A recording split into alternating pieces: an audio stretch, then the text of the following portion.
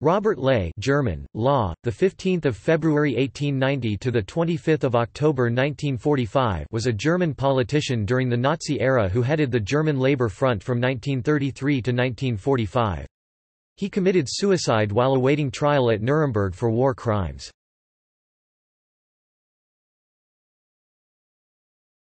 Topic: Early life. Ley was born in Niederbreidenbach, now a part of Numbrecht, in the Rhine province, the seventh of 11 children of a heavily indebted farmer, Friedrich Ley, and his wife Emily née Wald. He studied chemistry at the universities of Jena, Bonn, and Munster.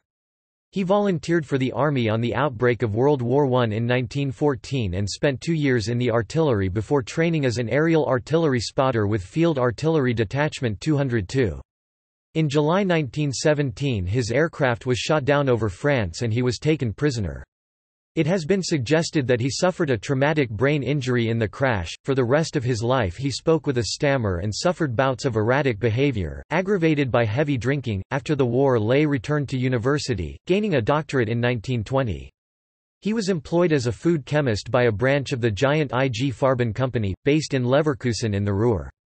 Enraged by the French occupation of the Ruhr in 1924, Ley became an ultra-nationalist and joined the Nazi Party soon after reading Adolf Hitler's speech at his trial following the Beer Hall Putsch in Munich. By 1925 he was Gauleiter of the Southern Rhineland district and editor of a virulently anti-Semitic Nazi newspaper, the Westdeutsche Beobachter. Ley proved unswervingly loyal to Hitler, which led the party leader to ignore complaints about his arrogance, incompetence and drunkenness.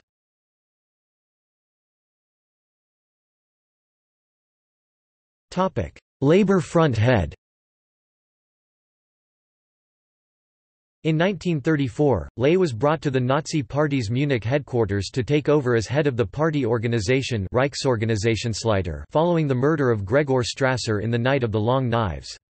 Ley's impoverished upbringing and his experience as head of the largely working-class Ruhr Party region meant that he was sympathetic to those elements in the party who were open to socialism, which Hitler opposed, but he always sided with Hitler in inter-party disputes.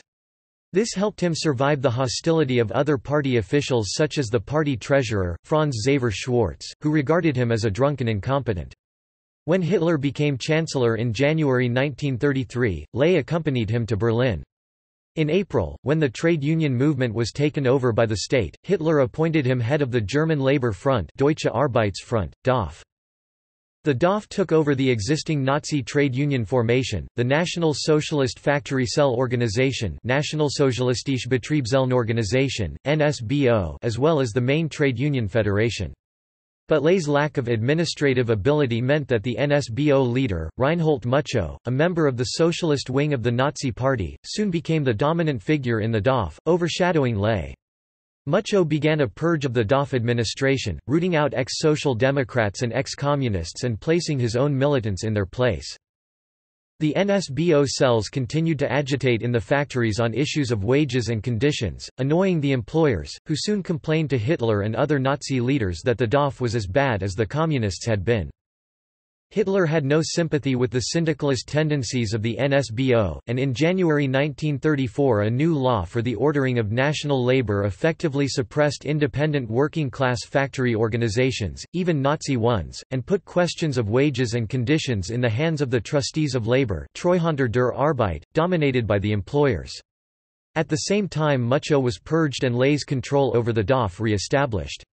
The NSBO was completely suppressed and the DAF became little more than an arm of the state for the more efficient deployment and disciplining of labor to serve the needs of the regime, particularly its massive expansion of the arms industry. Once his power was established, Ley began to abuse it in a way that was conspicuous even by the standards of the Nazi regime. On top of his generous salaries as DAF head, Reichsorganisationsleiter, and Reichstag deputy, he pocketed the large profits of the Westdeutsche Beobachter, and freely embezzled DAF funds for his personal use. By 1938 he owned a luxurious estate near Cologne, a string of villas in other cities, a fleet of cars, a private railway carriage and a large art collection. He increasingly devoted his time to womanizing and heavy drinking, both of which often led to embarrassing scenes in public. On 29 December 1942 his second wife Ing (1916–1942) shot herself after a drunken brawl.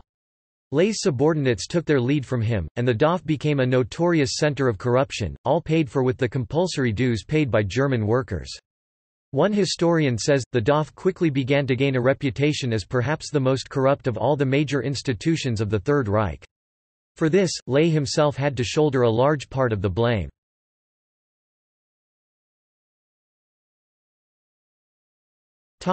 Strength through joy. Hitler and Lay were aware that the suppression of the trade unions and the prevention of wage increases by the trustees of labor system, when coupled with their relentless demands for increased productivity to hasten German rearmament, created a real risk of working-class discontent. In November 1933, as a means of preventing labor disaffection, the DOF established Strength Through Joy Kraft durch Freude, KDF, to provide a range of benefits and amenities to the German working class and their families. These included subsidized holidays both at resorts across Germany and in «safe» countries abroad, particularly Italy. Some of the world's first purpose-built cruise liners, the Wilhelm Gustloff and the Robert Lay, were built to take KDF members on Mediterranean cruises. Other KDF programs included concerts, opera and other forms of entertainment in factories and other workplaces, free physical education and gymnastics training and coaching in sports such as football, tennis and sailing. All this was paid for by the DOF, at a cost of 29 million Reichsmarks a year by 1937, and ultimately by the workers themselves through their dues, although the employers also contributed. KDF was one of the Nazi regime's most popular programs, and played a large part in reconciling the working class to the regime, at least before 1939. The DOF and KDF's most ambitious program was the «People's Car», the Volkswagen, originally a project undertaken at Hitler's request by the car maker Ferdinand Porsche. When the German car industry was unable to meet Hitler's demand that the Volkswagen be sold at 1,000 Reichsmarks or less, the project was taken over by the DOF. This brought Lay's old socialist tendencies back into prominence. The party, he said, had taken over where private industry had failed, because of the short-sightedness, malevolence, profiteering and stupidity of the business class. Now working for the DOF, Porsche built a new Volkswagen factory at Fallersleben, at a huge cost which was partly met by raiding the DAF's accumulated assets and misappropriating the dues paid by DOF members. The Volkswagen was sold to German workers on an installment plan, and the first models appeared in February 1939. The outbreak of war, however, meant that none of the 340,000 workers who paid for a car ever received one. The entire project was financially unsound, and only the corruption and lack of accountability of the Nazi regime made it possible.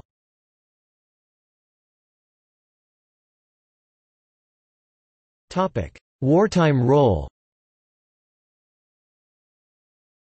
Lay said in a speech in 1939, "We National Socialists have monopolized all resources and all our energies during the past 7 years so as to be able to be equipped for the supreme effort of battle." With the outbreak of World War II in September 1939, Lay's importance declined. The militarization of the workforce and the diversion of resources to the war greatly reduced the role of the DOF, and the KDF was largely curtailed. Lay's drunkenness and erratic behavior were less tolerated in wartime, and he was supplanted by Armaments Minister Fritz Todt and his successor Albert Speer as the Tsar of the German workforce, the head of the organization Todt (OT). As German workers were increasingly conscripted, foreign workers, first guest workers from France and later slave laborers from Poland, Ukraine and other Eastern countries, were brought in to replace them. Lay played some role in this program, but was overshadowed by Fritz Sauckel, General Plenipotentiary for the Distribution of Labor, Generalbevollmächtigter für den Arbeitseinsatz, in 1942. Nevertheless, Lay was deeply implicated in the mistreatment of foreign slave workers. In October 1942 he attended a meeting in Essen with Paul Pleger, head of the giant Hermann Göring Works Industrial Combine, and leaders of the German coal industry. A verbatim account of the meeting was kept by one of the managers. A recent historian writes, "The key item on the agenda was the question of how to treat the Russians. Robert Lay, as usual, was drunk. And when Lay got drunk he was prone to speak his mind. With so much at stake, there was no room for compassion or civility. No degree of coercion was too much, and Ley expected the mine managers to back up their foremen in meting out the necessary discipline. As Ley put it, when a Russian pig has to be beaten, it would be the ordinary German worker who would have to do it. Despite his failings, Ley retained Hitler's favor. Until the last months of the war he was part of Hitler's inner circle along with Martin Bormann and Joseph Goebbels.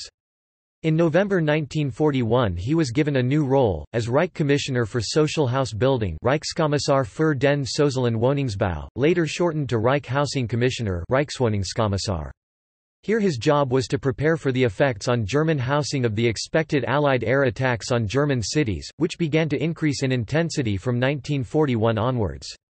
In this role he became a key ally of Armaments Minister Albert Speer, who recognized that German workers must be adequately housed if productivity was to be maintained. As the air war against Germany increased from 1943, "dehousing" German workers became an objective of the Allied area bombing campaign, and Ley's organization was increasingly unable to cope with the resulting housing crisis. He was aware in general terms of the Nazi regime's program of extermination of the Jews of Europe. Ley encouraged it through the virulent antisemitism of his publications and speeches. In February 1941 he was present at a meeting along with Speer, Bormann and Field Marshal Wilhelm Keitel at which Hitler had set out his views on the Jewish question at some length, making it clear that he intended the disappearance of the Jews one way or another. In May 1944, Ley addressed a nationwide gathering of merchants in Passau.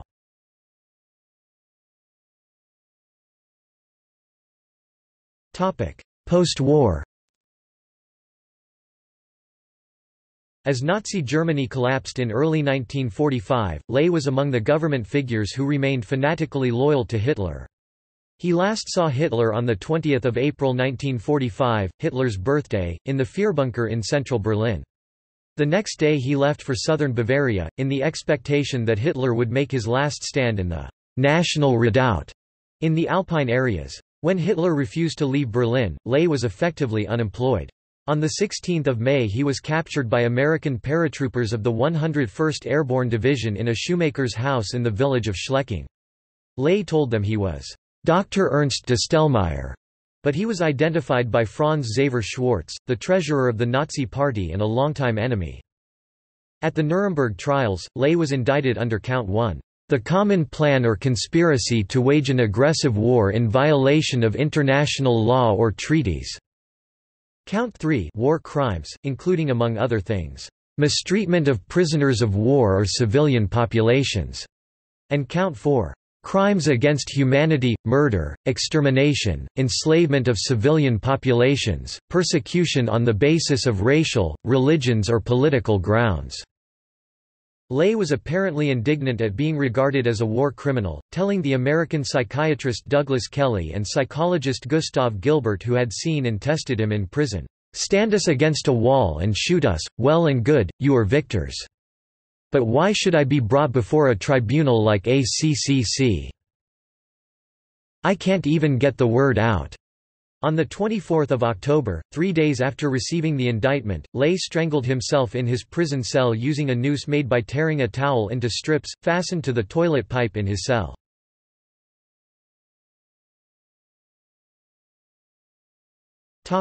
See also: Glossary of Nazi Germany, List of Nazi Party leaders and officials, Notes